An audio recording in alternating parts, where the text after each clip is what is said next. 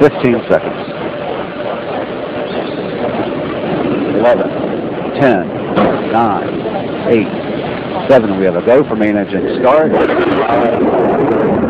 3, 2, 1. We have booster ignition and liftoff of Space Shuttle Columbia with a multitude of national and international space research experience. Houston now controlling the flight of Columbia, the international research mission finally underway. Roger, roll, Columbia. Columbia now rolling on to the proper azimuth for a 39-degree inclination to orbit. Shuttle in a heads-down, wings level position for the 8.5-minute ride to orbit.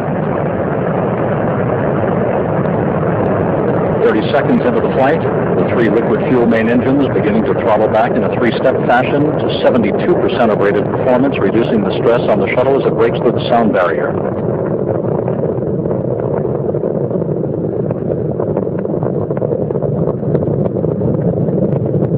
Columbia already 2.5 miles downrange from the Kennedy Space Center, 4.5 miles in altitude. The main engines beginning to rev up to full throttle, 104% of rated performance. Columbia, Houston, your go at throttle up. We copy, go at throttle up. The throttle up call acknowledged by Commander Rick Husband, joined on the flight deck by pilot Willie McCool, flight engineer Kalpana Chawla, and mission specialist Dave Brown. Mission Specialist Laurel Clark, Payload Commander Mike Anderson, and Payload Specialist Ilan Ramon seated down on the middeck. 1 minute, 26 seconds into the flight.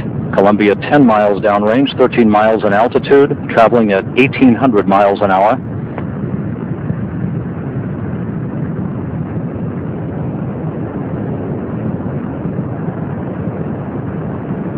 It's away from solid rocket booster separation, everything looking good on board Columbia.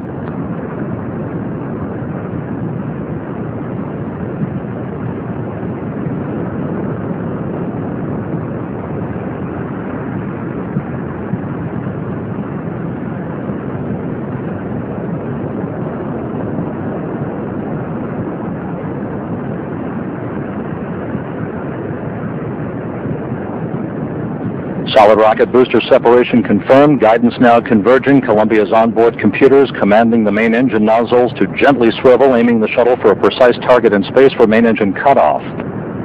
Columbia now 43 miles downrange, 35 miles in altitude, traveling 3,200 miles an hour. The propulsion officer and mission control reporting that the orbital maneuvering system engines have ignited, providing Columbia with a boost uphill for the next 90 seconds.